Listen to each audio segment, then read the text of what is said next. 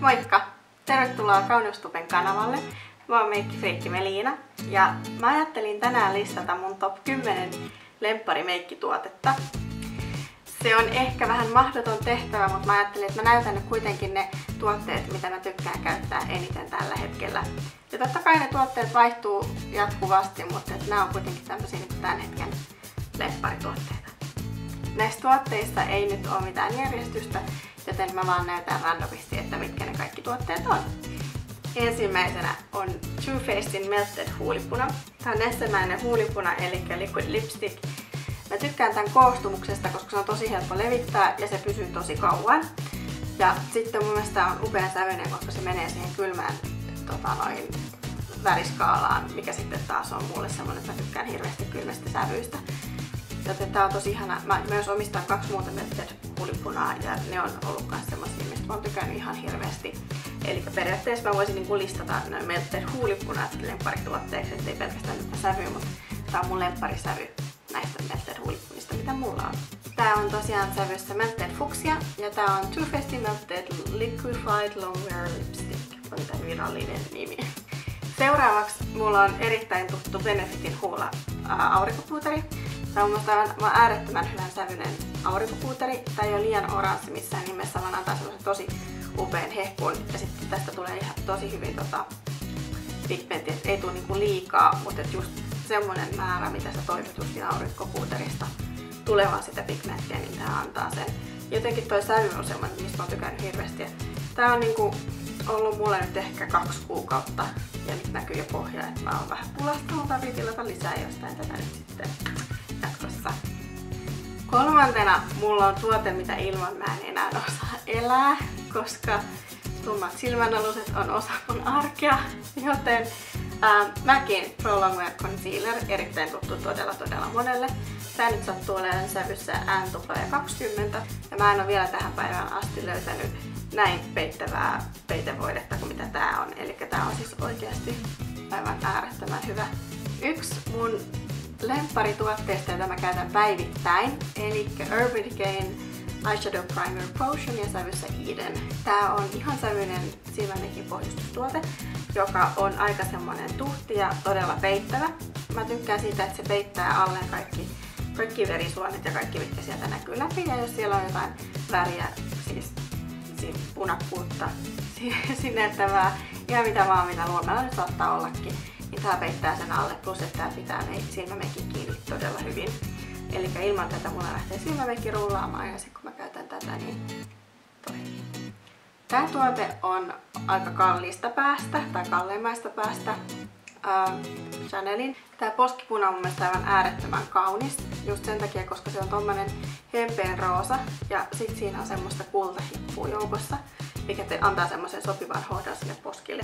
Tää on myös tosi helppo levittää, asettuu tosi nätisti iholle ja tuntuu tosi pehmeältä ja koostumus on tosi hyvä. Sitten tässä on aika semmonen pehmeä tuoksu kanssa, ei ole mikään pistävä, mutta kuitenkin semmonen kevyt tuoksu.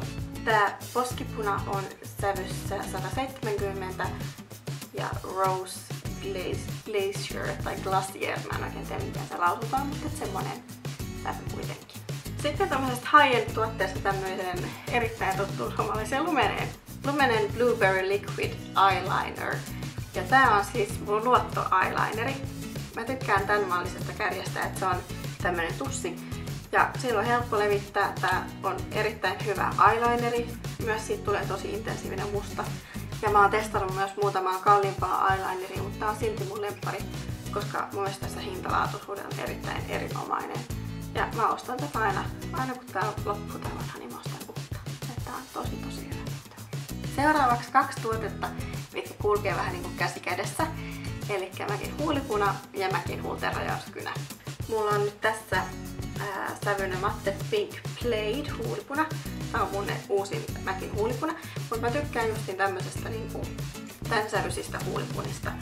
Eli tässä nyt on toinen, joka on Mare, niinku näyttää aika saman sävyisiä. Ja sitten mä myös tykkään semmosesta, joka menee vähän niinku enemmän pinkkiin päin. Mutta tää on nyt tällä hetkellä mun lemppari tää on mun uusin huulipuna. Ja sitten siihen tämmöinen huulikynä kuin Deverish. Ja tää Deverish huulikynä on siitä ihana, koska tää menee aika monen kanssa. Tää antaa semmosen kevyen rajauksen, että se ei ole liian voimakas. Ja mä tykkään siitä, että mä saan vähän niinku piirrettyä huulten linjoja isommiksi tän huulikynän avulla. Niin tää on tosi monikäyttöinen huulikynä ollut ainakin näihin mun sävyihin, koska niitä on aika paljon niinku samansävyisiä. Sitten mulla olisi Anastasia Beverly Hillsin Deep Brow Pomade. Todella monelle tuttu tuote.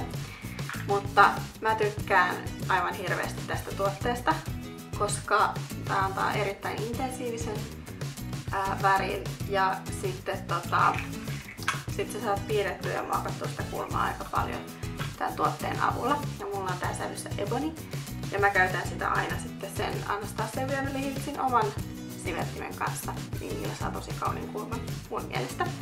Ja tää on kallis tuote ja mulla on tää ollut ihan siitä asti, kun Kiksiin tuli näitä myyntiin, eli siitä on jo aikaa. Ja tää rupeaa olemaan vähän kuivahtanut jo, että mä luulen, että mun tarvii hankkia uusi hetken päästä. Ja sitten viimeisenä Naked 3 paletti. Tää on semmonen paletti, mitä mä rakastan tosi paljon. Tää on mun semmonen go-to paletti, josta mä aina löydän jonkun kivan meikin. Ja mä oon tänäänkin tehnyt sillä meikin. Ja mä jotenkin rakastan tätä värikomboa, tää on tosi ihana. Mä oon tästä monesti kanssa puhunut ja tehnyt meikkejä mun kanavalla, mutta tää on semmonen niinku, mistä mä tykkään ihan todella paljon. Plus, että nyt sä saat näitä ostettua myös Suomesta, Tampereen ja Helsingin Sokos Urban Decayta vihdoinkin, koska se on ehkä mun yksi lempimerkeistä. Joten mä oon erittäin onnellinen, että mun ei tarvii enää lähteä kauas hakemaan tätä lisää sitten, kun tämä on kulunut loppuun. Mä haluan kiittää sua siitä, kun sä katsoit tän videon. Jos tykkäsit videosta, niin käy peukuttaa sitä. Käy tilaas myös KauneusTuben kanava, niin sä saat videot keskiviikkoisin ja sunnuntaisin. Ja mä haluan kiittää omalta osaltani. Me nähdään sitten seuraavassa videossa tai sitten mun omalla kanavalla. Moikka!